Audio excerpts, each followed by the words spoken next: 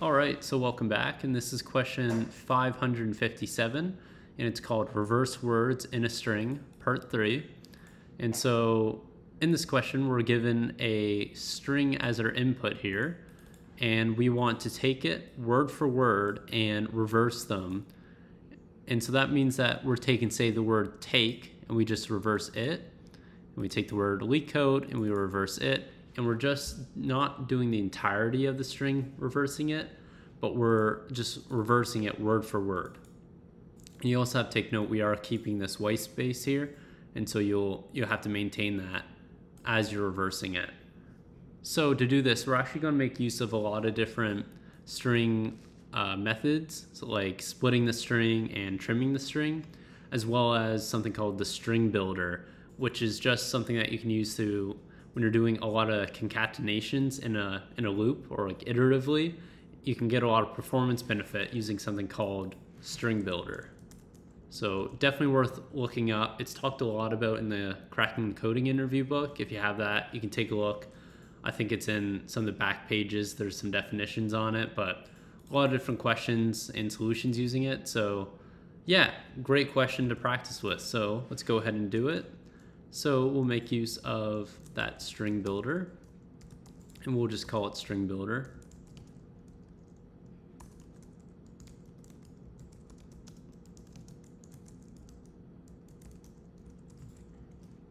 Great, and I'll just expand this. Oh, there we go. And so what we're gonna do is we're gonna take that string and we'll wanna actually split it across the white space here. So what we can do is if we do this s.split and we're splitting across the white space, this will actually return in a string array, and it's going to be an array of strings of these words. So the array at index, the value at index 0 will be let's, the value at index 2 will be take, and the value at index 3 will be LeetCode. And so we'll just call this words. And so, word 0, word 1, word 3 are these respective words.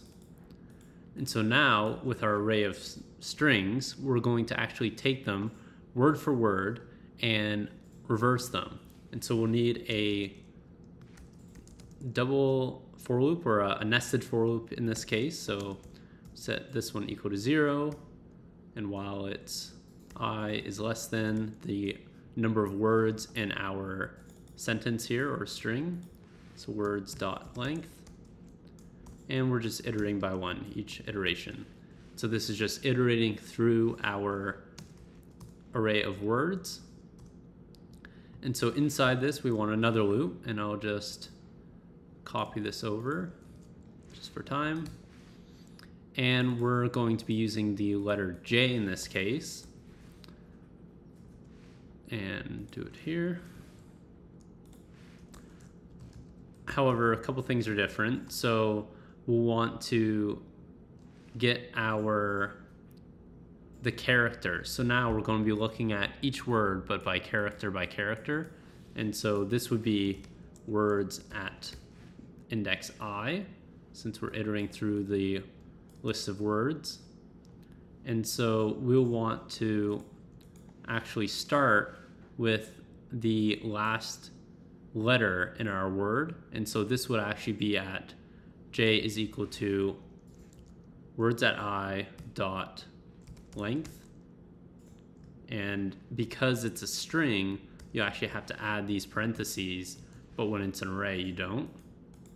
And then you do -1, because say if an array or a string has length 8, then we would want, well, since it starts at 0, there's only 8 words, then actually the last word is in the 7th location. So we want this -1. And then we would be decrementing by 1 each time, since we're going from the end of the word and backwards. And then we would also want this J is less than, or no, well, J is greater than or equal to 0. So that will be this edge case where it reaches the end of the string. Great, and so let's just delete that. And let's see here. What we want to do is use our string builder. So do string builder dot append this value here. But it will be the character at J. Great. And so now we'll want to append this white space. So after each word, so this is for each word, we're going backwards. We want to, after that word, then append this white space.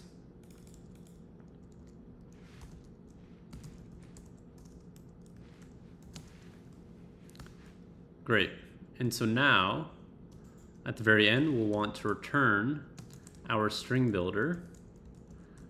But since we can't return string builder here, we're returning string. We'll want to call our toString method. But then, this is actually an edge case that I ran into that I didn't think of initially. Because we're doing this space after every single word, we would actually be adding an additional white space here. So after this word, would have space and then this comma. And so we're kind of given an extra white space at the very end. And so if we call this .trim method, it takes all the white space outside of our words and trims it in, but still keeps these spaces in the middle of the words. So definitely worth looking up. This trim method, split method, and the string builder, super useful methods and classes to be using.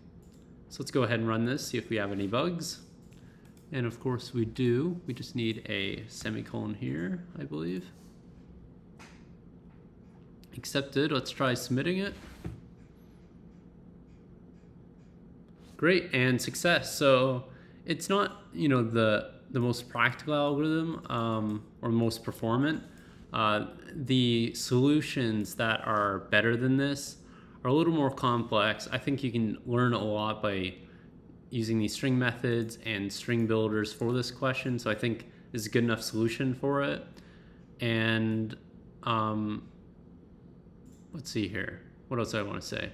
But yeah, I think the other methods that are just saying character by character, it's probably double the amount of code. So I think you learn enough lessons from this question doing it this way that I think it would be good in an interview if you can show that you know how to use these methods and manipulate the strings and to use string builder. So I think it's a very good answer. So yeah. Oh, and the other thing that you want to take note is that although we have a for loop here, it's not n squared because we're just looking at it is O of n, where n is the length of the string. And although we have two loops here, it's really the length of the string. So yeah, I hope that explained things, and good luck with the rest of your algorithms. Thank you.